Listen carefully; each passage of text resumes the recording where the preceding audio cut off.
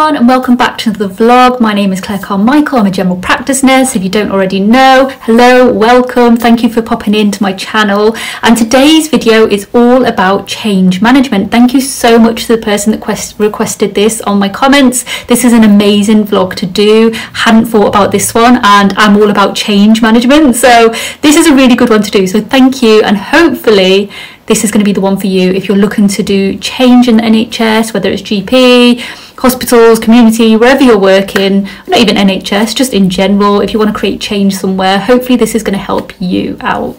So firstly, why is change needed? Well, as you know, healthcare is constantly changing. Evidence is constantly updating. Research is constantly being done and updating, and services just get better and better based on the evidence-based practice that we do. And this is a form of research, things that go well, things that don't go so well, and then things are molded and edited and changed in the NHS and healthcare to hopefully provide better outcomes for the patients and the colleagues.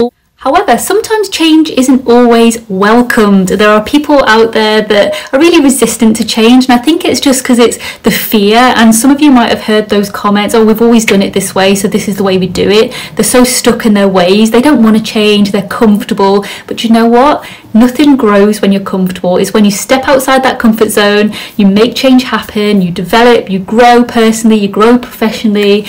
And you just got to go for it, guys. So yes, this is why I think people are resistant to change. They're scared, they like it the way it is, and it's the fear of the unknown, maybe. Who knows?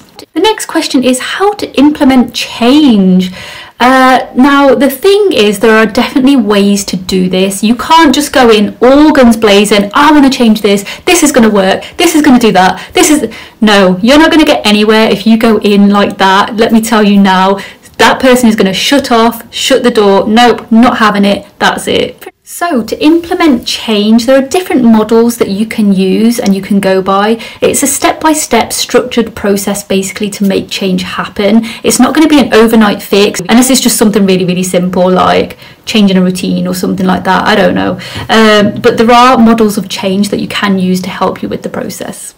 And there are so many different models out there, so have a little research, look at the best one that's going to suit for what you want to change or whatever you want to do in practice. Have a look and see which one suits you. And one of the change models that I used previously in our sort of end-of-year literature review, this was the Lewin's change model developed in 1951, which comes in 3 simple steps. The first one we're going to talk about is the unfreeze step, or the unfreeze stage, which is all about identifying the need for this change. And not only that, but preparing the organisation, the people around you, your colleagues, management, and all of that, preparing them for this type of change as well. And the key to developing this is show why change is needed. So look at what's going on, think about the change that you want to create, look at what's going wrong, what could be done better. You have to show them basically that a change in a certain area is needed and back it up with evidence to show that it's needed. And backing it up with evidence, so anything like poor outcomes for patients, anything that's taken really, really long to do and you think, oh gosh, there's a really quicker way to do this, anything that's going to save them money in the long run is always a winner for change, because it's always down to money and patient outcomes. So as long as you can meet those targets, you're on to a winner. However, you also need to incorporate the beliefs and the values of the trust that you're working at or the place that you're working at. You have to incorporate that to meet the values, meet the needs of the patients or the colleagues around you, meet the beliefs of the system,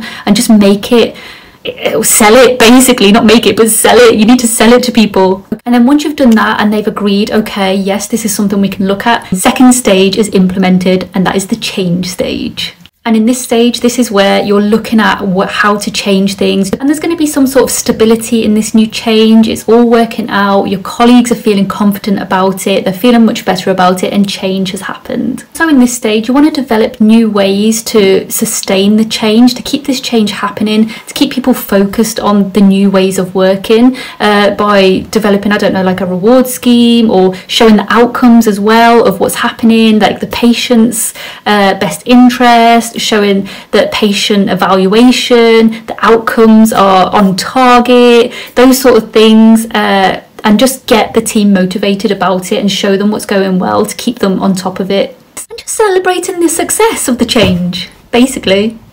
And then from this you learn from practice, you learn that change is needed, you learn that actually change is okay. Your colleagues will hopefully feel comfortable with change and think actually yeah, this is okay, and they might be open to it a bit more in the future as well if anything else is needed. And sometimes you don't need a change model. Like this is very, very like academic, very clinical sort of talk. Actually, I've created change out there without doing any of those steps. I've basically just shared my passion and my love for something, and people have just followed, if that makes sense. So for example, for the GPNSNN, I am actually wearing the t-shirt today because I was just doing some videos and stuff for them.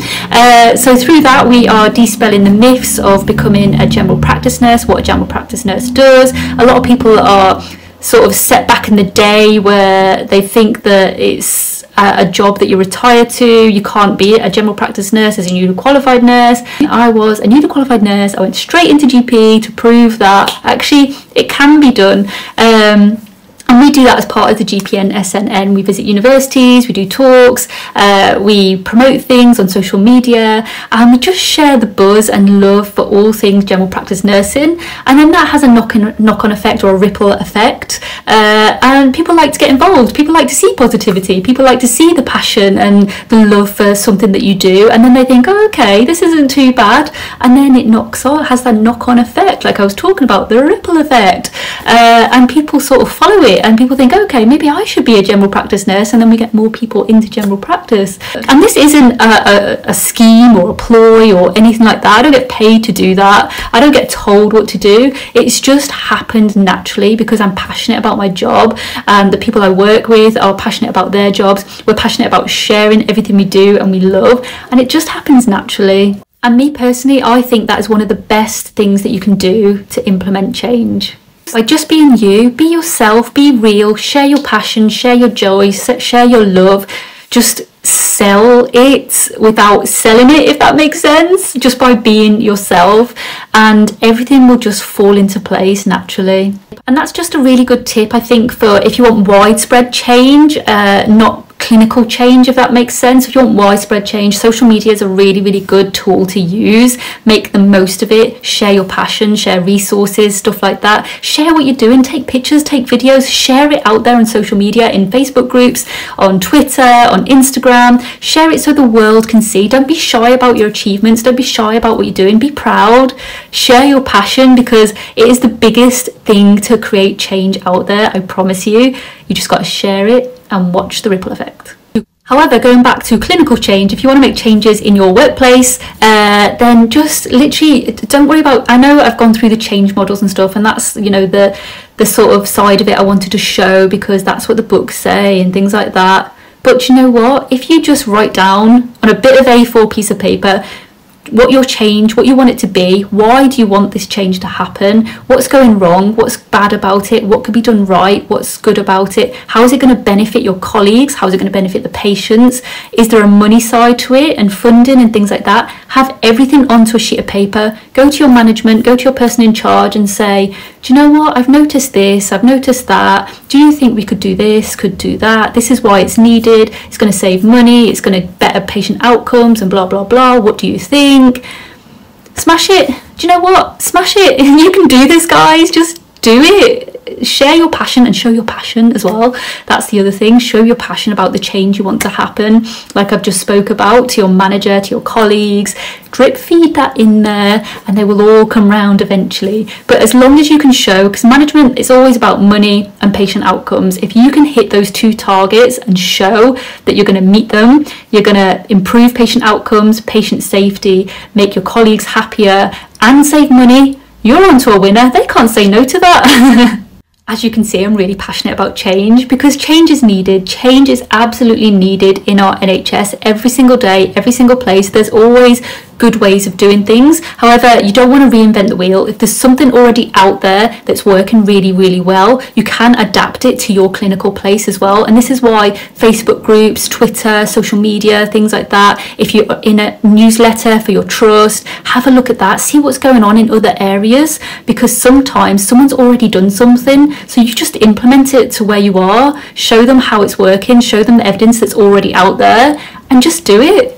And just on that note, so if you haven't already, go and have a look at the Fab Academy website, because that's where we share best practice. That's where we share what amazing things are happening out there in our NHS, in healthcare, private sectors, whatever, what's going well, what people have already implemented and it's working well. It's been amazing changes for them. So have a look at that. Have a look at what people are doing in other areas. Can you implement that change to you? Is it feasible? Will it work well in your trust? Is it going to make things better? Have a look at the website. I'm going to put the links below, because that is a great place to share. Or if you've done something, if you've already implemented change, if you've already met those targets and done amazing, go and input it onto the Fab Academy website, because they want to know about it and they want to share your achievements and they want everyone else to see those so that they can implement it.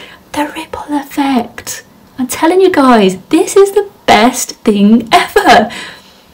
Why am I so excited about this? I don't know. I just love it. I'm sorry, guys. I just love it. So I think that's everything I can think of on change management. If I've missed anything out, let me know in the comments and I will try and do something else maybe. But I just want you to take away from this, if you think something needs changing and it's not working well in your practice, or something we do better, first thing you want to do your research, have a look around. Has something already been done out there that you can that you don't have to reinvent, that you can bring into your practice? Do that. 2, is the change that you want to happen, is it going to be beneficial to your patients, and is it going to save money? Is it going to save time? Is it going to be a better way of working? Tick. Share your passion, share it everywhere you can. Do it now, go. And lastly, don't be scared. Don't be scared. If you've got this great idea, there's nothing else out there like it, don't be scared to go for it. Don't be scared to approach your management team. Don't be scared to approach the chief executives if it needs to be that high. Just go for it. You know, your idea could be a massive thing for our NHS or for your trust that you're working at, whichever profession you're in. It could be massive. It could make a massive difference to someone's life. So that's why you need to go for it. What's the worst that's going to happen? They look at it and go, I don't think that's going to work. That's the worst that's going to happen. Then you go, okay. And then we'll just go back, gather more evidence, go back again, maybe in a month or something, give them time to settle, then go back and show them some more evidence, and maybe they'll say yes next time. Just never give up. So that is it from me. If you have any more videos you would like me to do, comment below. I will do them for you, if obviously I know about it. But yeah, let me know in the comments if you need anything, and I shall see you all next time. Don't forget to be a change agent.